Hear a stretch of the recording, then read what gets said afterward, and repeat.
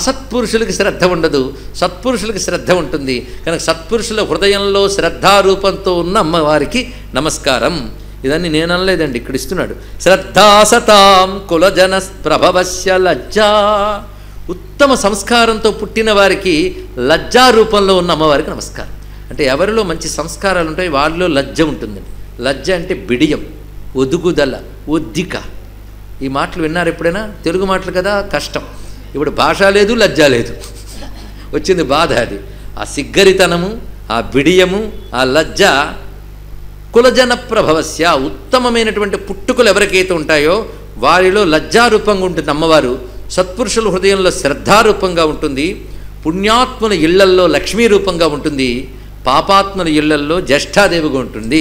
అటువంటి తల్లికి నమస్కారము. అమ్మా నిన్ను నమస్కరిస్తున్నాం. పరిపాలయ దేవి విశ్వం. దేవతలు కదా ఇలా కోరుకుంటారు. ప్రపంచం బాగా చూడమ్మా, మనల్ని ఎంత కూర్చోపెట్టినా ఈ కోరిక కోరం. ప్రపంచం అలా పోతే ఏముంది, మనం బాగుంటే చాలా, అంతే కదా. కానీ పొద్దుట్లు లేచిన మనతో ఏం పాడైపోతుందండి దేశం. ఉపన్యాసం మాత్రం ప్రతి పాడిస్తాడు, కానీ దేశక్షేమం కోసం కనీసం ఏమీ చేయలేకపోయినా దేవుణ్ణి ప్రార్థించడం లేదు. బాధాకరమైన విషయం. దేవతలు అంటున్నారు పరిపాలయ దేవి విశ్వం. తల్లి అసలు యుద్ధంలో నువ్వు చూపించినటువంటి వైభవాన్ని నేనేమని వర్ణిస్తాను జగన్మాత అంటూ అమ్మవారి యుద్ధంలో చూపించిన అత్యద్భుతమైన తత్వంలోకి వెళ్ళబోతున్నాం. ఈ లోపల అమ్మవారి స్వరూపం మొత్తం వర్ణిస్తున్నారు. కిం వర్ణయామ తవ రూపమచించమేతత్ కించాతి వీర్యమసురక్షయకారి భూరి కించాహవేషు చరితాని తవాద్భుతాని సర్వేషు దేవ్యసురదేవగణాధికేషు. తల్లి నువ్వు ధరించిన రూపం కానీ, నువ్వు చూపించిన యుద్ధంలో చూపించిన ప్రతాపూర్వకమైన లీలలు కానీ వర్ణించే శక్తి మాకుందా? చూసాం, గగనమండలం నుంచి పులకించిపోయాం, కానీ వర్ణించడం మా వల్ల కాదు తల్లి. నువ్వెవరో మాకు తెలుసు. హేతు సమస్త జగతాం, సర్వ జగత్తుకి హేతువు నువ్వు. త్రిగుణా, సత్వరజస్తమో గుణాత్మకవై జగత్తు నడుపుతున్నావు. దేవైహి నజ్ఞాయసే, దేవతలు నిన్ను తెలుసుకోలేరు, ఎందుకంటే ఈ త్రిగుణాల చేత ఆక్రమించారు కనుక వాళ్ళు తెలుసుకోలేరు. హరిహరాదిభిరప్యపారా, హరిహరాదులు కూడా నిన్ను తెలుసుకోలేరు తల్లి. ఆద్యంతము లేని దానవు, సర్వ జగత్తుకు ఆధారమైన దానవు. సర్వ జగత్తు నీ అంశయే, అంటే నువ్వు జగత్తు కంటే మించిన దానివి. నీలో ఒక అంశ ఈ జగత్తు. అంతేకాదు, ఈ జగద్రూపముగా నువ్వు ప్రకటించక పూర్వం అవ్యాకృత అని చెప్పబడతావు. జగద్రూపముగా నువ్వే వ్యాపించి ఉంటావు. జగద్రూపంగా వ్యాపిస్తూనే జగత్తుకు మించిపోయి ఉంటావు కనుక నిన్ను పరాత్పర అంటారు. ఇక్కడ నువ్వే ప్రకృతివి, నువ్వే ప్రకృతికి అతీతురాలువు, నువ్వు ఈ జగత్తుకి ఆద్యురాలువు. సర్వాశ్రయాఖిలమిదం జగదంశభూతం అవ్యాకృతా హి పరమా ప్రకృతిస్త్వమాద్య. అంతేకాదు, యజ్ఞాలు చేసేటప్పుడు దేవతలు స్వాహ అని మంత్రములు వేస్తారు. అప్పుడు దేవతలను ఉద్దేశించి స్వాహ అనే మంత్రం ఋషులు వేస్తే దేవతలకు వెళుతుంది, స్వధ అని వేస్తే పితృదేవతకి వెళుతుంది. కానీ స్వాహారూపంలో నువ్వు ఉండడం వల్ల దేవతలకు ఆహారం దొరుకుతుంది, స్వధారూపంలో నువ్వు ఉండడం వల్ల పితృదేవతలకు ఆహారం దొరుకుతుంది. కనుక నువ్వు ఆ రెండు శబ్దముల రూపంలో లేకపోతే యజ్ఞం లేదు, దేవతలకు బలము లేదు, దేవతలకు బలము లేకపోతే ప్రకృతి లేదు, మేము లేవు, జీవులు లేరు. ఇది రహస్యం. కనుక యజ్ఞం ప్రపంచానికి ఆధారం, యజ్ఞానికి నువ్వు ఆధారం. యజ్ఞంలో ఉన్న స్వాహా స్వధాది రూపములు నీవే.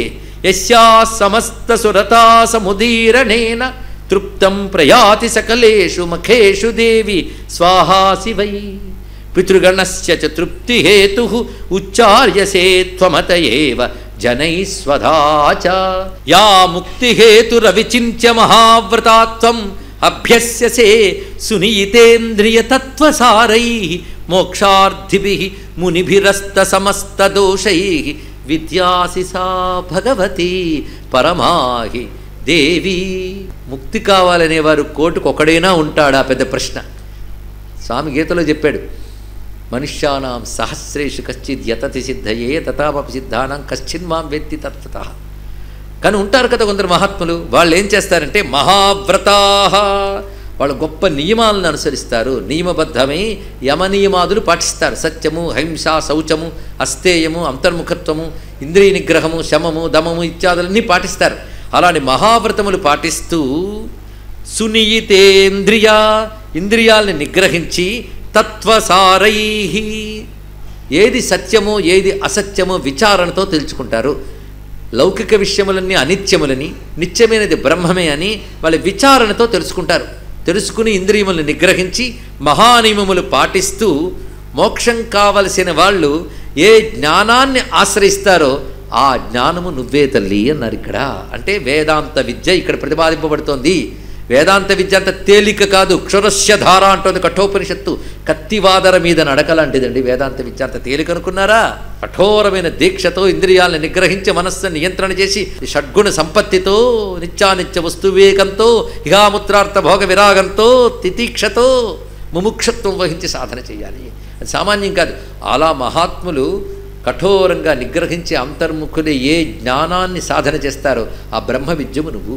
వేదం అంతా కలిపితే రెండే భాగాలు, కర్మకాండ, జ్ఞానకాండ. కర్మకాండ యజ్ఞయాగాదులతో దేవతలను తృప్తిపరిచి తద్వారా లోకక్షేమం కలిగించడానికి కర్మకాండ. జ్ఞానకాండ ఇంద్రియములు నిగ్రహించి అంతర్ముఖతత్వంతో లోపలున్న స్వస్వరూపమైన పరబ్రహ్మను తెలుసుకోవడానికి జ్ఞానకాండ. ఈ రెండు కాండలు మనకి వేదం ఇచ్చింది. కనుక మనకి ప్రవృత్తి మార్గంలో ఉన్నంతకాలం కర్మకాండలోని యజ్ఞాలు ఆచరిస్తూ ఉండాలి. ఆ యజ్ఞముల ద్వారా దేవతలను తృప్తిపరిచి లోకక్షేమం కలిగించాలి. తద్వారా మనకు చిత్తశుద్ధి ఏర్పడుతుంది. ఆ తర్వాత తత్వ విచారణ చేస్తూ మన లోపల ఉన్న భగవంతుడిని మనం తెలుసుకోగలగాలి. ఈ రెండిటి కోసం వేదం వచ్చింది. కనుక అమ్మ వేదంలో మొదటి భాగమైన యజ్ఞ రూపముగా స్వాహాస్వధా రూపంగా నువ్వే ఉన్నావు. రెండవ భాగమైన వేదాంత విద్యగా మహావ్రత నియమాలతో మోక్షార్థిభి మునిభి మోక్షకాంక్ష కలిగిన మునులు కఠోర సాధనలతో అధ్యయనం చేసే బ్రహ్మ విద్యగా నువ్వే ఉన్నావు అనడంలో వేదముని యొక్క స్వరూపం. అటు కర్మకాండలో యజ్ఞరూపంగా, ఉపనిషత్కాండలో జ్ఞానరూపముగా అనగా బ్రహ్మరూపముగా ఉన్నది నీవే. ఇది దీని యొక్క తాత్పర్యం అండి. శబ్దాత్మిక శబ్ద బ్రహ్మం, వేదానికి పేరు శబ్ద బ్రహ్మం. ఈ రెండింటినీ తెలియజేసేది వేదమే. ఎందుకంటే బ్రహ్మతత్వం ఎలా తెలుసుకోవాలి? నీ ఇష్టానుసారం క్లాసులు తీసుకోవడం కాదు. వేదాంతం ఎలా చెప్పింది అలా చేయి, యజ్ఞాలు ఎలా చేయాలి, వేదం ఎలా చెప్పింది అలా చేయి. కనుక ఈ రెండు శబ్ద బ్రహ్మ రూపముగా అమ్మవారు ఇస్తున్నారు. వేదం అమ్మవారి రూపం. అందుకే శబ్దాత్మిక సువిమల, నిర్మలమైన శబ్ద బ్రహ్మస్వరూపమైన వేదానివి నువ్వు. ఎందుకంటే వేదానికి విమల అని పేరు, నిర్మలమైనది. నిర్మలం అంటే ఏ దోషము లేదు, ఏ అజ్ఞానము లేదు, అది అర్థం ఇక్కడ. అజ్ఞానమే పెద్ద మాలిన్యం. అజ్ఞానమనే మాలిన్యం లేని సంపూర్ణమైన జ్ఞానస్వరూపమే శబ్దాత్మిక. ఇదిగో కూర్చుందిగా ఆవిడే వేద విద్యారూపిణి సువిమల. అయితే వేదం ఋగ్యజుషాం నిధానం ఉద్గీత రమ్య పద పాఠవతాంచ సామ్నం. ఈ ఒక్క శ్లోకంలో వేదం అంటే ఏమిటో సంపూర్ణంగా చెప్తున్నాడు. శబ్దాత్మిక సువిమల ఋగ్యజుషాం నిధానం ఉద్గీత రమ్య పద పాఠవతాంచ సామ్నం. రుక్కులు యజస్సులు నీ రూపమే. అదేవిధంగా ఉద్గీతము అంటే ఎలుగెత్తి గానము చేయునది. ఆ ఉద్గీతముతో గానము చేసేటటువంటి రమ్యమైన గాన రూపంలో ఉన్న సామము కూడా నీ రూపమే. కనుక రుక్కులు యజస్సులు సామములు అని వేదములో మంత్రములు 3 భాగములు. అందుకే దానికి త్రయి అని పేరు. 4 వేదాల్లో ఈ 3 రకాల మంత్రాలు ఉంటాయి. అందుకు అటువంటి ఋగ్యజు సామాత్మకమైనటువంటి వేద రూపిణిగా నువ్వు ఉన్నావు తల్లి. శబ్దాత్మిక సువిమల ఋగ్యజుషాం నిధానం ఉద్గీత రమ్య పదపాఠవచాంచ సామ్నాం దేవి త్రయీ భగవతి. త్రయీ భగవతి. త్రయీ అంటే ఋగ్యు సామాత్మికమైన భగవతివి నువ్వు. భవభావనాయ వార్తాచ సర్వజగతాం పరమార్తిహంత్రి. అందుకు వార్తాసి సర్వజగతాం పరమార్తిహంత్రి. కనుక ఆ తల్లి లక్షణం ఏంటంటే సర్వ జగత్తుకి ఉన్న ఆర్తిని పోగొడుతుంది ఆ తల్లి. హే జగజ్జనని, నీ తత్వము సృష్టి స్థితిలో కారకము, సృష్టికి అతీతము. ఆ తత్వాన్ని నీ సృష్టిలో భాగములైన త్రిగుణాలను నియంత్రించే బ్రహ్మ విష్ణు రుద్రుడు కూడా తెలుసుకోలేరు. అటువంటి నువ్వు యజ్ఞమునందు స్వాహాస్వధా రూపిణివై దేవతలను తృప్తిపరిచి తద్వారా లోకాన్ని రక్షిస్తూ ఉంటావు.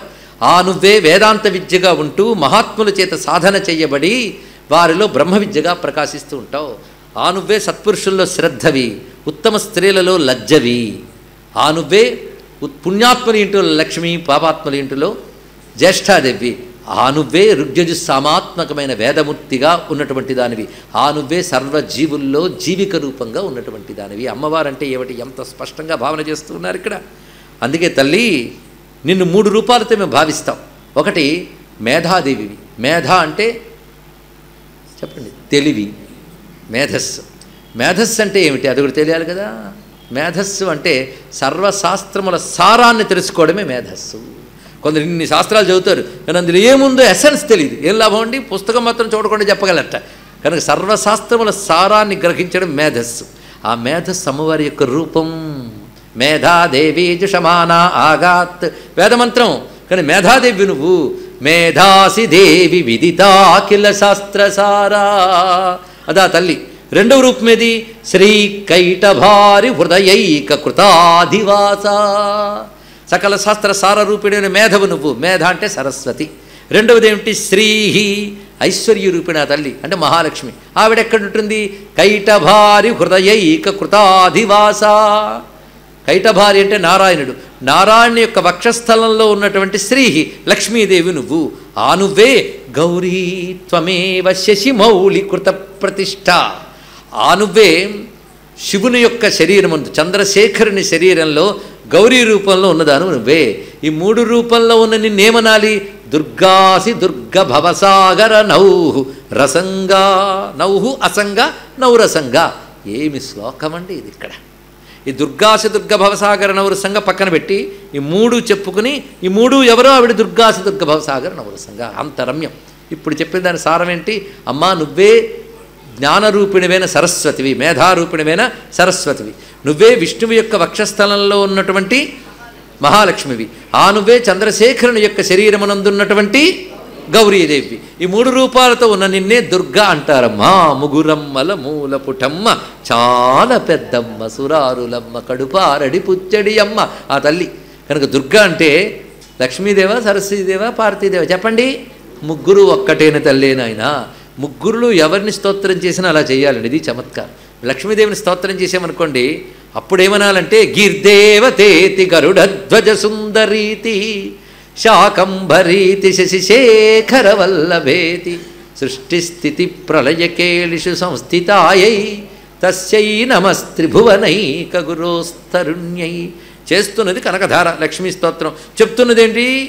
గీర్దేవతేతి నిన్నే సరస్వతీదేవి అంటారు, నిన్నే గరుడధ్వజ సుందరీతి విష్ణుపత్ని అంటారు, ఆ నిన్నే శాకంభరీతి శశిశేఖర వల్లభేతి. అచ్చం ఇదే మాట అన్నారంటే మా భగవత్పాదులు వారు కనకధార స్తోత్రంలో. పోనీ అక్కడ మిస్ అయితే మిస్ అయ్యారు, సౌందర్యలోకి రారా అక్కడ చూసుకుందాం అన్నాడు. అక్కడికి వెళితే గిరామాహుర్దేవీం ద్రుహిణ గృహిణీమాగమ విద హరే పత్నీం పద్మాం హర సహచరీం అద్రితనయాం తురియా కాపిత్వం దురధిగమనిశీమ మహిమా మహామాయా విశ్వం భ్రమయసి పరబ్రహ్మ మహిషీ అన్నారు అక్కడ. అచ్చు ఇదేమో భావం. ఓ తల్లి జగజ్జన్ని లలితా మహాత్రిపుర సుందరి నువ్వెవరంటే గిరామాహుర్దేవీం ద్రుహిణ గృహిణీం. నిన్ను పలుకుల తల్లి అంటారమ్మా. అప్పుడు నువ్వు ద్రుహిణ గృహిణి. ద్రుహిణ అంటే బ్రహ్మదేవుడు, బ్రహ్మగారి గృహిణివి నువ్వు. అప్పుడు ఆ నిన్నే ఏమంటారంటే హరే పత్నీం పద్మాం విష్ణువు యొక్క పత్నివైన పద్మాదేవి అంటారు. ఆ నిన్నే హర సహచరీం అద్రితనయాం శివుని పత్నివైనటువంటి పార్వతివి అంటారు. ఇలా మూడింటిగా ఉన్న నువ్వు మూడింటికి అతీతురాలివి కూడా. తురియా కాపిత్వం. అలాంటి నీ తత్వం ఎలా ఉంటుంది అంటే ఇలా ఉంటుందని చెప్పలేని విధంగా ఉంటుంది తల్లి అన్నాడు ఇక్కడ. దురధిగమ నిశ్చీమ మహిమా. ఈ మూడు రూపాలతో ఉంటూ నువ్వే ఈ విశ్వాన్నతుడిని తిప్పుతున్నావమ్మ మహామాయగా. మహామాయ విశ్వం భ్రమయసి పరబ్రహ్మ మహిషి.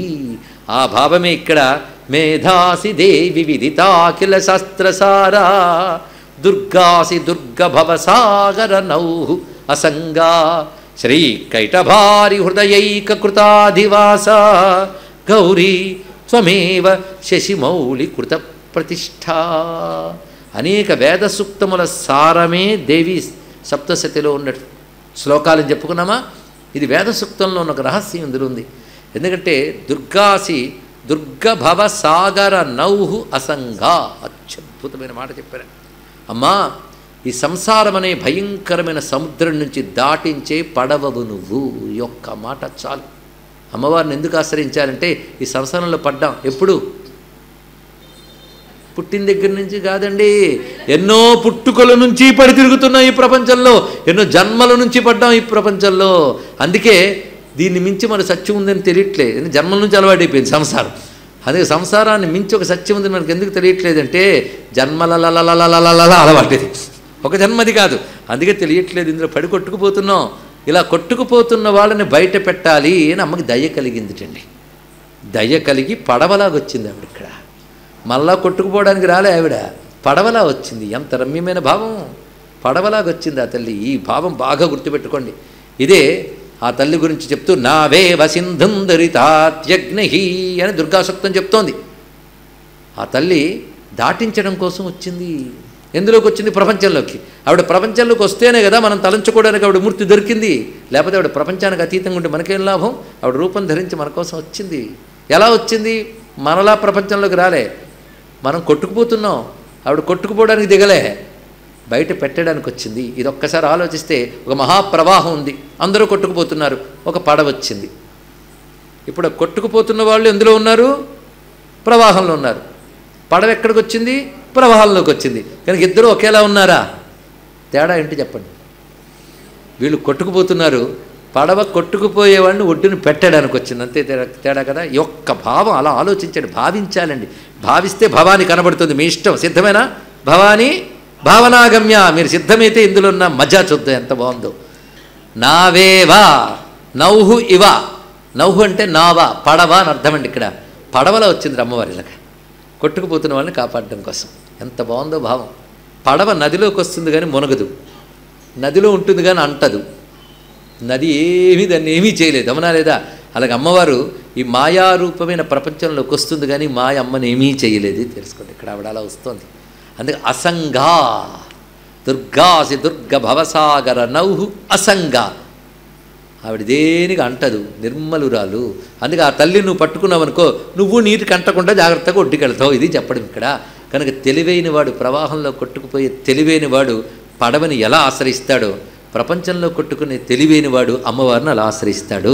అమ్మవారిని ఆశ్రయించిన వాడే తెలివైన వాడు. వాడిని ఒడ్డుని పెట్టేస్తుంది అమ్మవారు. ఎంత అద్భుతమైన భావం ఇక్కడ చెప్తున్నారు. ఇంకొక అందం ఉందండి. ఒడ్డున పెట్టలేదే అనుకుందాం, పడవలో కూర్చున్నాడు, ఎంత హాయిగా ఉంటుందండి. కొట్టుకుపోవడం కంటే పడవలో కూర్చుంటే బోట్ షికార్. అదే నదిలో కొట్టుకుపోతుంటే అయ్యో అయ్యో అబ్బో అబ్బో. అది పడవలో ఉంటే టికెట్ కొనుక్కుని మరి బోట్ షికార్. అంటే సంసారం అనే ప్రవాహం అమ్మవారిని పట్టుకున్నామనుకోండి, బోట్ షికార్లా హాయిగా చేసి వచ్చింది. ఏం ప్రమాదం ఉండదు. సంసారంలో ఉన్నంతకాలం ఈ సంసారం బోట్ షికార్లా అయిపోతుంది తప్ప కొట్టుకుపోవు. ఇది తెలుసుకోవాలి ఇక్కడ. ఒడ్డుకు చేరుతావా? చేరితే చేరు, లేకపోతే లేదు. సంసారంలో ఉన్నంతకాలం హాయిగా ఉన్నాం. కనుక అమ్మవారిని ఆశ్రయించుతూ జీవించేమనుకోండి, మిగిలిన వాళ్ళల్లా వాడు సుఖదుఖాల్లో కూరుకుపోడు, ప్రపంచాన్ని సాక్షిభూతంగా చూస్తూ ఉంటాడు. ఎలా అంటే పడవలో కూర్చున్నవాడు నది అంతటి చూడు ఎంత బాగుందో, నది జలజలా ప్రవహిస్తోంది, గలగలా ప్రవహిస్తోంది. వర్ణంలోని అంతసేపు పడవలో ఉన్నసేపు దిగితే తెలుస్తుంది. కనుక అమ్మవారి ఒళ్ళో కూర్చుంటే ప్రపంచంలో ఉన్న ఒడిదుడుకుడు కూడా బోట్ షికార్లా అందంగా చూస్తావనికి ఏ బాధ ఉండదండి. ఇది తెలుసుకోండి. కానీ అమ్మవారిని ఆశ్రయించిన వాడు లోకంలో ప్రతిదాన్ని సాక్షిభూతంగా చూస్తూ కూర్చుంటాడు. అటువంటి స్థితి అంటే బ్రహ్మ విద్యా రూపమైన అమ్మవారిని ఎవడైతే ఆశ్రయిస్తాడో వాడు ఈ ప్రపంచంలో ఉన్నా ఈ సుఖదుఖాల అలల ఆటుపోట్లకి చిక్కుబడక హాయిగా ఉంటాడు. కనుక ఉండాల్సినంతకాలం పడవలో ఉన్నట్టుంటాడు, ఉండడం అయిపోయాక ఒడ్డుకు చేర్చుతుంది పడవ. ఇది ఒక్కడ అర్థం చేసుకుంటే జీవితం ఉన్నంతకాలం అమ్మవారు వాడిని ప్రవాహపు తాకిడి లేకుండా కాపాడుతూ తీసుకువెళ్ళి చివరికి ముక్తి స్థానంలోకి చేర్చుతుంది. ఒక్క మాట అంత అందమైందండి. ఇదంతా పట్టుకుని నావేవ సింధుం దురితాత్యగ్ని. ఎలా దాటిస్తావంటమ్మా? మళ్ళీ వెనక్కి పడనివ్వకుండా దాటిస్తావు నువ్వు. కొంతమంది దాటించడం ఎలా ఉంటుందంటే ఇక్కడ నుంచి అక్కడ దాకా తీసుకెళ్ళగలం, ఆ తర్వాత నీ ఇష్టం, నేనేం చేయలేమంటాం. అమ్మ అలా కాదయ్యా, శుభ్రంగా దాటిస్తుంది. సుతరసి తరసే నమః నమ ప్రతరణాయ చోత్తరణాయ చ. మళ్ళీ కింద పడకుండా దాటిస్తుంది. అందుకే ఆవిడ పేరు తారా, ఆవిడ పేరు దుర్గా. అందుకే అమ్మ పాదాలను ఆశ్రయించిన వాడికి ఏ బాధ ఉండదండి. వాడికంటూ అమ్మవారు ఏం చేస్తారు? అందరికీ సుఖదుఖాలు వచ్చినప్పుడు వాడికి వస్తాయి. అయితే వాడికి తాకడు, చలించడు. ఎందుకంటే వాడి దృష్టి అమ్మ పాదాల మీద ఉంది. వాడు హాయిగా ఉంటాడయ్యా. ఎలాగో నావలో ఉన్నటువంటి వాని వలె. ఎంత భావం ఉందండి ఆ దుర్గా సూక్తంలో. అంత భావం తీసుకొచ్చి ఇక్కడ పెట్టేశారు. దుర్గాసి దుర్గ భవసాగర నౌరసంగా శ్రీ కైటభారి హృదయైక కృతాధివాస గౌరీ త్వమేవ శశిమౌళి కృత ప్రతిష్ఠ. అటువంటి ఆ తల్లి రూపానికి ఒక్కసారి నమస్కారం చేసుకుని, అమ్మ యుద్ధం చేస్తున్నప్పుడు ఎంత అందంగా ఉన్నావో తెలుసా నువ్వు తల్లి అన్నారు. చూసారా? యుద్ధం చేస్తున్నప్పుడు అమ్మవారు అందంగా ఉంటారంటే ఉంటారండి. యుద్ధం చేస్తున్నప్పుడు కూడా అందంగా ఉండే సౌందర్య లహరా తల్లి అక్కడ. ఎలా అంటే ఈషత్సహాసమమలం పరిపూర్ణ చంద్రబింబానుకారి. తల్లి నీ ముఖం నిండైన చంద్రునిలా ఉన్నది, చిరునవ్వు నవ్వుతున్న ఈషత్సహాస, చిన్న నవ్వు, ఆ నవ్వుతున్నటువంటి అందమైనటువంటి ముఖం, పైగా కనకోత్తమ కాంతి కాంతం హిరణ్యవర్ణాం హరిణీం అన్నట్లుగా బంగారు కాంతులతో మెరిసిపోతున్నటువంటి అత్యద్భుతమైన అందమైన ముఖం. అలాంటి ముఖం చూసినప్పుడు ఆ రాక్షసుడికి యుద్ధం చేయాలని ఎలా బుద్ధి పుట్టింది తల్లి అన్నాడు ఇక్కడ. ఎందుకంటే అంత అద్భుతమైన వదనం చూసాక తల్లి అని పాదాల మీద పడిపోవాలి. కానీ ప్రహృతమాత్తర్షా తథాపి వక్త్రం విలోక్ష్య సహసా మహిషాసురేణ. ఆ మహిషాసురుడికి అంత అద్భుతమైన ముఖం చూసి యుద్ధం చేయాలని అలా బుద్ధి పుట్టిందమ్మా. పనికి మాలిన రాక్షస ప్రవృత్తి కాకపోతే ఏంటి చెప్పు ఇక్కడ. పోని యుద్ధానికి సిద్ధమయ్యాడు, నువ్వు కనుబొమ్మలు ముడివేశావు. ఆ కనుబొమ్మలు ముడివేస్తే అసలు ఎవడైనా దగ్ధమైపోవాలి. అలాంటిది నువ్వు కనుబొమ్మలో ముడివేస్తే వాడు ఇంకా ఆయుధం పట్టుకుని ఎలా ఎగరగలిగాడమ్మా నీ ముందు. ఎంత భావాలు చేశారా. అంత చక్కని ముఖం చూసి అసలు యుద్ధం ఎలా చేయగలిగాడు, ఆ కనుబొమ్మల ముడి చూసి ఆయుధం ఎలా ఎత్తగలిగాడు, రెండు ఆశ్చర్యంగా ఉన్నాయి. ఆ ఆశ్చర్యం నీది తల్లి, నీది, ఆశ్చర్యం అంతా నీది అంటూ అమ్మవారు అసుర సంహారం చేయడంలో దాగిన అంతరార్థం ఏమిటి? వాళ్లపై ఆమె దయ చూపిస్తోందా లేదా కోపం చూపిస్తోందా? అమ్మవారు జగజ్జనని అయినప్పుడు వాళ్ళకు కూడా జనని కావాలి కదా.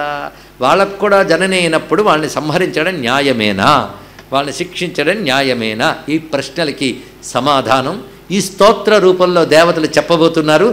కాలే వర్షతి వర్జన్య పృథివీ సస్యశాలిని దేశోయం క్షోభరహితో బ్రాహ్మణా సంతు నిర్భయా అపుత్రా పుత్రిణః సంతు పుత్రిణః సంతు పౌత్రిణః అధనా సధనా సంతు జీవంతు శరదాం శతం మంగళం కోసలేంద్రాయ మహనీయ గుణాత్మనే చక్రవర్తి తనూజాయ సార్వభౌమాయ మంగళం వేద వేదాంత వేద్యాయ మేఘశ్యామలమూర్తయే పుంసాం మోహన రూపాయ పుణ్యశ్లోకాయ మంగళం.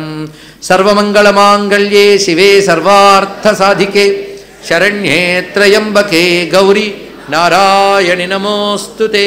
శ్రీమద్రమారమణ గోవిందో హరి గోవింద.